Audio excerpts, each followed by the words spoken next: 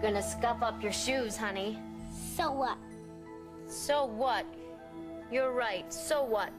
You go ahead and scuff them up if you want. What else do you want to do, baby? I'm not a baby. You're a big boy. So, are you bored? Do you want to watch TV? Or a video? There's the Jungle Book. No. Are you tired? No. I know what you need. You need some exercise, right? How about we jump all over the place, okay? We'll jump all over the house. That's stupid. Okay. Not much of a game, is it? Well, I didn't want to do this for a while, but how about we go in the backyard and play some baseball when the sun goes down? Must make love. No, you didn't, honey. No, you didn't. It's right here. Here it is, silly bunny. It's practically brand new.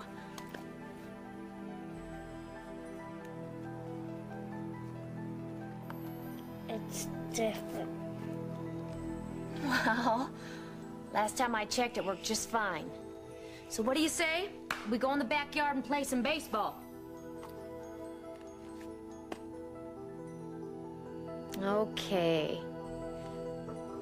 What would you say if we made a trip to Whoopi World? You always wanted to go there. I've been there. No, you haven't, honey. You just looked at the brochures. Now, I'm running out of ideas. Please tell me what's wrong.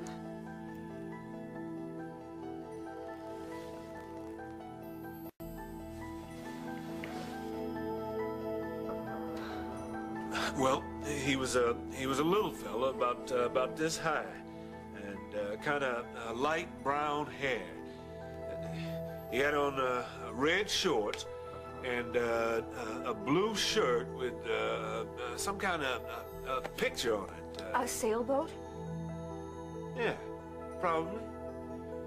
And he was wearing some very fancy sneakers. You know, the kind that you pump up. And so white. They look brand new. They were brand new. He bugged us for months to get them. Sounds like mine. That's what I noticed first, was his shoes.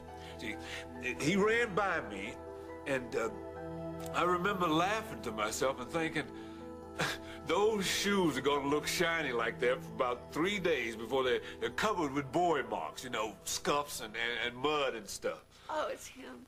It's him. It's gotta be him. Okay, Mr. Carter, it sounds as if the boy you saw was our son. Now, if you could please... Mr. Hughes, I've spoken with... Hang on just a minute, please.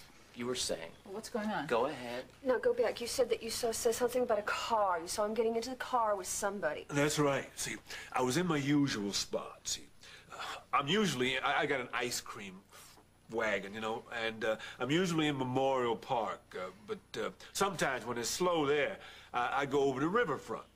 And I always set up by the playground, because it's so near the parking lot. So I was there selling ice cream when I saw your boy getting into a car. All right, who was he with?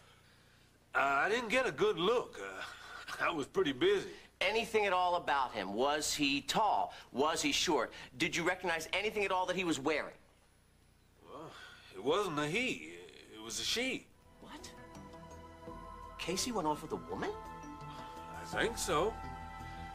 I didn't get a good look at her, but she was wearing a red scarf kind of thing, kind of over her face, which isn't something you see a guy doing. Woman. A woman took our child. She wasn't real short or tall. I would have noticed that. Kind of average for a woman. Just wasn't much unusual about her, except that scar. I'm sorry. Mr. Carter, please, just keep talking. Maybe you'll come up with something that'll be helpful. It just wasn't much that I... Wait a minute. There was. I remember now.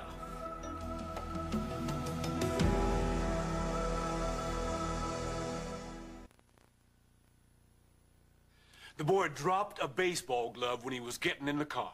We know, and another boy picked it up. So Casey drops the glove and gets in the car with her. Does she force him? Does she have a hold of him?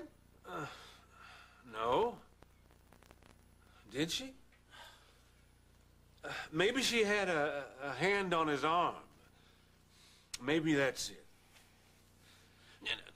There's still something bugging me. Now, Mr. I Carter, know I why saw... don't you try closing your eyes, playing the whole thing back like you were watching a movie. Just watch the movie and tell us what you see.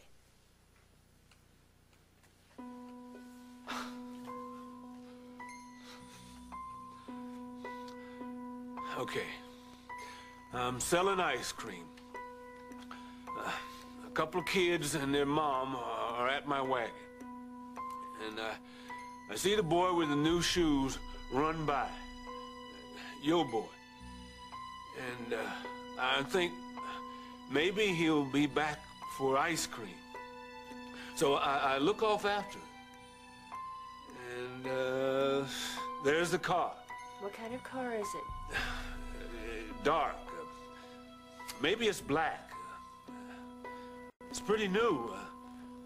Four-door. Can you see the license plate? No. It's parked sideways, so I can't see either end. All right. You can see the car. Can you see the woman? Just the scar. And the boy. Only, just as they get to the car, he drops his baseball glove. The woman sees it. That's what's weird. She sees it, but she doesn't stop to pick it up, like she's in a hurry. Does she keep him from picking up the glove? Why doesn't he notice it's gone? His face is all scrunched up, like he's crying. That's it. That's what it was. The boy was crying hard. Are you sure? Well, I was too far away to hear it, but I bet you anything, that boy was crying his eyes out.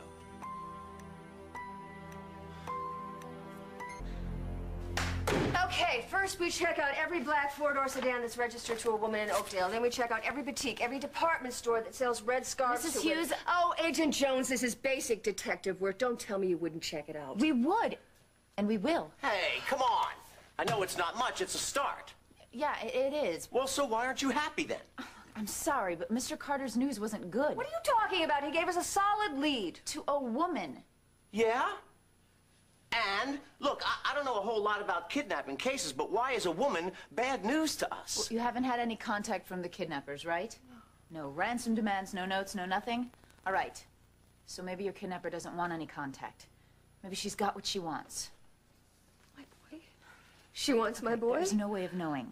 All I can say is that returning Casey for money, or anything else for that matter, doesn't look like part of her plan. Are you telling me it's really too late for a ransom demand? Well, what do you think? Come on, what's your best guess? I don't like to guess. Well, guess this time. We are doing everything we can to help find Casey. Every field office in the country's been alerted. What, do you think they took him out of state? There's no way of knowing. We just have to keep every possibility open. Casey could be out of Oakdale, or out of the state, or even out of the country. Or he could be... No. Don't say that. Don't say that. Don't you even think that.